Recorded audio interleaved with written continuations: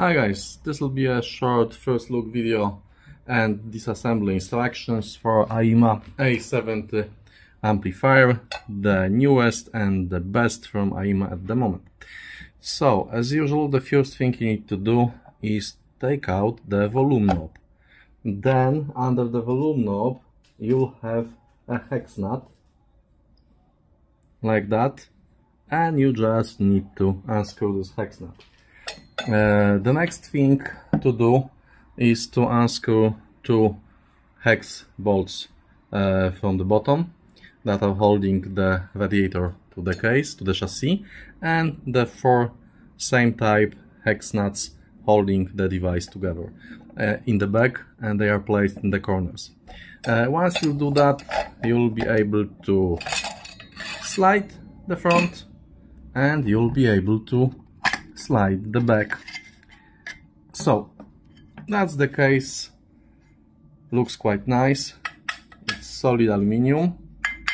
It makes very good impression. Yeah, the front plate is CNC machined aluminium. It also looks very nice. It's very sturdy. Okay, so and now let's focus on what's inside. So the first thing that got my attention are these two operational amplifiers that are soldered to the board. These are, I don't know if you can see that, you should be able to see that, NE5532 operational amplifiers.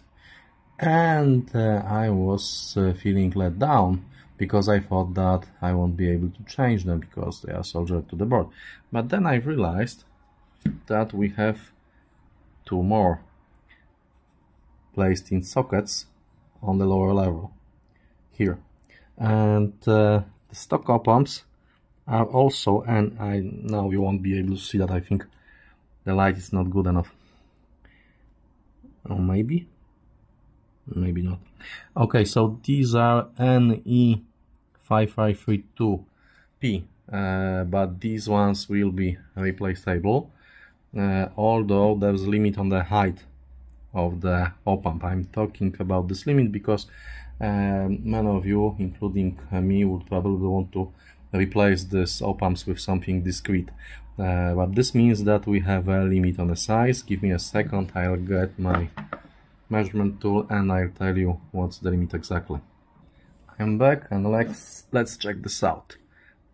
Okay, so between the boards we'll have 24 millimeters, and between the upper board and the deep socket we'll have 19.7 millimeter, which basically means that your operational amplifier measured from the socket input to the top of the board can be, let's say, 19 millimeters high at most.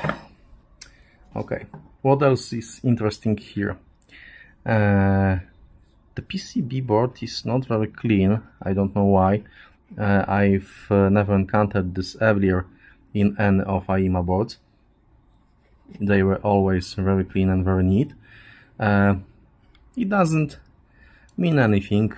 I mean, the device will work as fine as it would work with a very clean PCB, but that's something that I've noticed. The capacitors, I think these are Rubicon, sorry, not Rubicon but Nippon Chemical capacitors. Each of them is rated for 63 volts and 2200 microfarads. The color looks like Elna, but as far as I remember, Elna has the brand markings. No, it's actually, yeah, it's Nippon Chemical. Yeah, the brand logo is here, so no doubt about it. But small ones here, the small black ones here are Elna Silmic 2. The ones in the back are also Elna Silmic 2. And the small ones at the top here are small Rubicons, which is basically nice. So all in all, this looks quite neat. It's easy to disassemble, it's easy to replace operational amplifiers. Here we have a radiator block that's used to transfer the heat from the TPA 3255 that you may or may not be able to see underneath the block to the chassis. I don't know what's in here, probably PFFB circuit, because it's shielded from noise and interference with this metal shield. And that's it. All in all, quite neat build.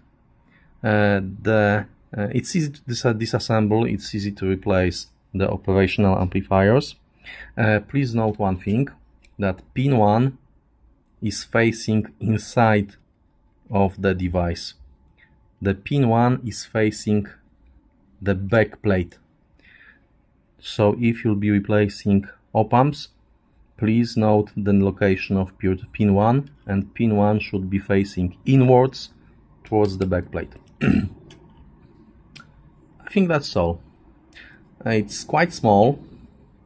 It doesn't get very hot when used, and I was doing the burn-in for the past 24 hours. It will stay on like that for another week, because I'll be out of my home. I'll be leaving for a short vacation.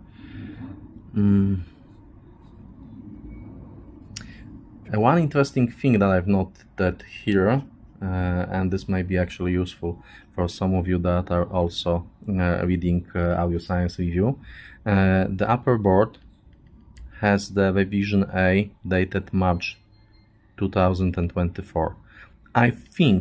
I'm pretty sure I saw the photos of this board with these two being replaceable, but I think the date was different. But the lower board, let's try to focus, yeah. The lower board says it's revision A, but it's dated June 2024.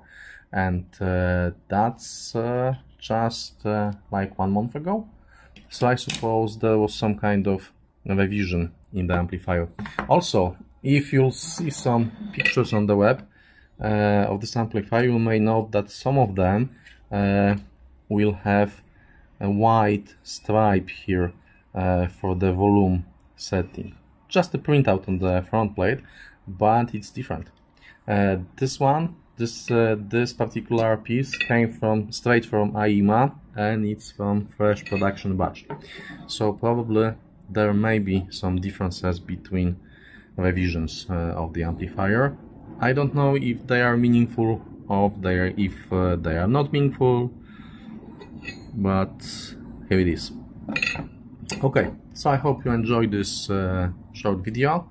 That was first look at this small and neat amplifier, and also disassembly instructions and how to replace op-amps inside.